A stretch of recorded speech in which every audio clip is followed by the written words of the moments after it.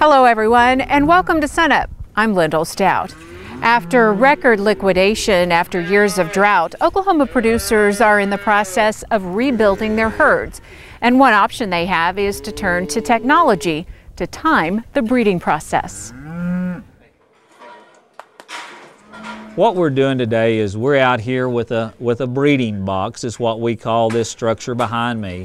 And what it does, it allows us to come in with 2 or 3 people that are able to AI, and they will bring cattle in here. We have two stalls that we can put 2 heifers, 2 cows, whatever they might be, in at a time, and then we will take and use the semen that the customer wants.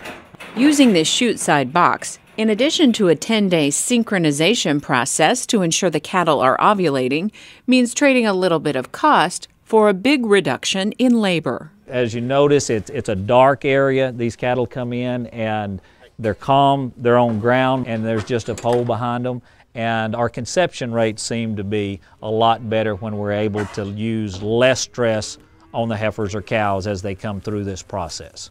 Evidence of just how much technology has advanced since the early days when few producers actually used AI, and those who did mainly worked in the dairy industry. We went from that point where there was just a few people servicing the dairies and then helping with the beef people to where now, it's not uncommon to have, at least, 10 or 15 people in a county that can AI for other people around.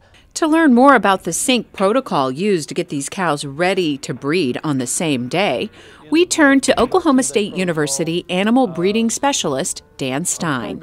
Protocol began when the cows were processed or brought into the chute, and we administered a progesterone called a CEDAR, controlled internal drug release, and we gave a shot of GnRH. The CEDAR was in for a week, 7 days, and the day we pulled the CEDAR, we gave a shot of prostaglandin. Then we're in a timing window of about 60 to 66 hours we have that we come back and start breeding cattle. Right before the cattle are entering the breeding box, we are administering the 3rd injection, which is another shot of GnRH to ensure those cows have ovulated. So some of the older protocols that we had, we were just able to synchronize what we call estrus, or a standing heat period, where we'd have to come out and visually observe and watch for standing heat and then breed off those times that we observed. Today the protocols are such that we can synchronize ovulation within that standing heat period or that estrus period, and we show up at a certain time on a certain day, start breeding cows.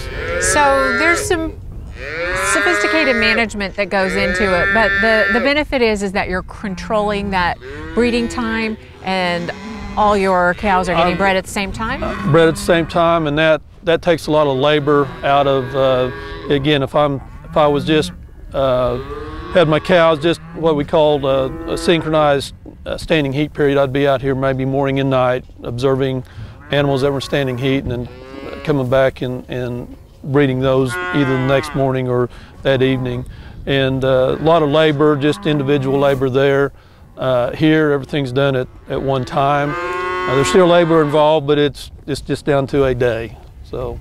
And if I'm a producer who's rebuilding my herd after a couple of rough years, this is a decent option?